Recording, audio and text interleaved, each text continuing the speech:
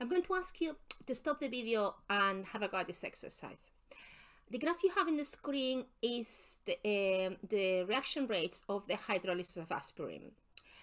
Aspirin is called, well, the technical name of aspirin is acetyl salicylic acid, and I'm going to draw it here at the bottom so you have an idea of how it looks like. And acetyl salicylic acid, in the absence of stabilizers, can hydrolyze in water, and it produces salicylic acid, which is this compound here, and acetic acid, and this is how acetic acid looks like. The purple line is the aspirin, as you can see, is the reagent. It hydrolyzes over time. Here we've got 300 hours, and salicylic acid that gets created over time. And the question is, what is the average rate over the first 50 hours of this reaction? So what is the rate, the average rate over the first 50 hours time period?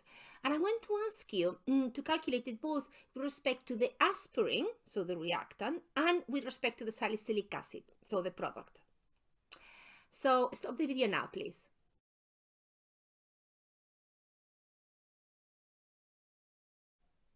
Okay, the first thing I'm going to do is I'm going to calculate it with respect to salicylic acid, because I can see that the numbers are easier.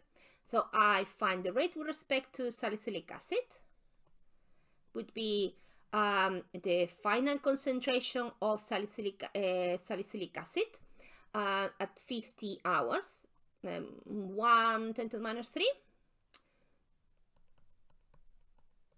minus the initial concentration, which is 0.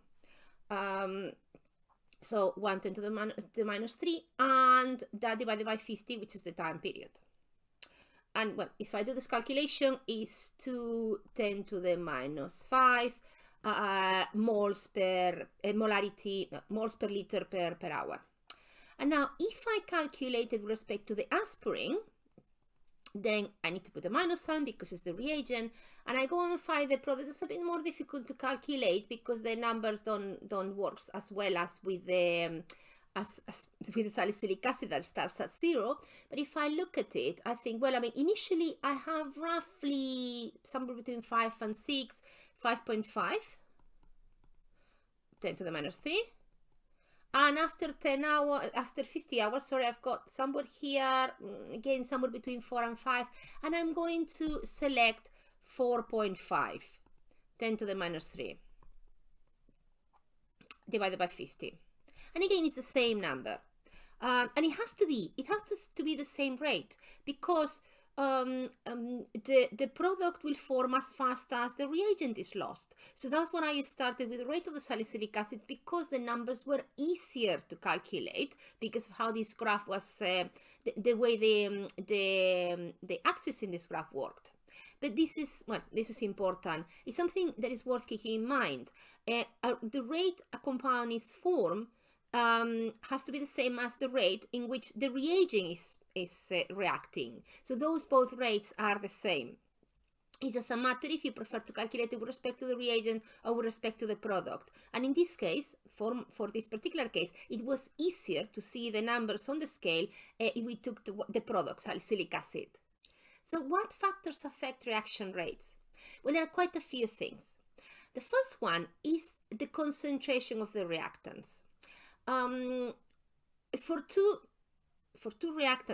several reactants to react, you need to have sufficient. They need to collide. They need to enter in contact with each other. And when those collisions happen, then the bonds between the reactants are within each reactant are broken, and new bonds are formed. So you need collisions, and you need what we call effective collisions. They have to collide in the right way with the two atoms that are going to make a bond, colliding with each other. So if you have more reagents, if you have more reactants, then it's more likely they will collide, and it's more likely that some of those collisions will be effective. So concentration is one aspect, and that is why in many cases reactions tend to slow down after a period of time, because you have less and less reactant, therefore you have fewer effective collisions. Another factor that affects reaction rate is temperature. In general, well, temperature helps a reaction rate, makes reactions go faster, because you are communicating kinetic energy to your molecules by heating them up, and then the molecules will move faster, and they are more likely to collide, and they are more likely to collide effectively. The final step that affects the reaction rate and makes our reaction go faster is the presence of a catalyst. And what a catalyst does, and I will do, we will talk more about it in a different, in future videos, is it provides an alternative pathway for those reagents to react.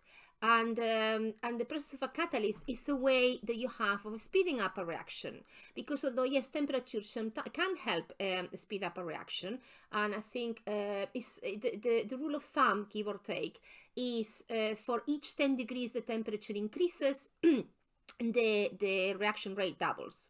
You not always can play with the temperature, because, for example, your reagents might be unstable if, from certain temperatures. If you think of, for example, biological reactions that happen at body temperature, there's no increase in temperature, so that's not an option. You can play with the concentration of reactants. If you put more reactants, the reaction will go faster because there will be more collisions. But you can also play with the presence of a catalyst. And more about that in a future slide.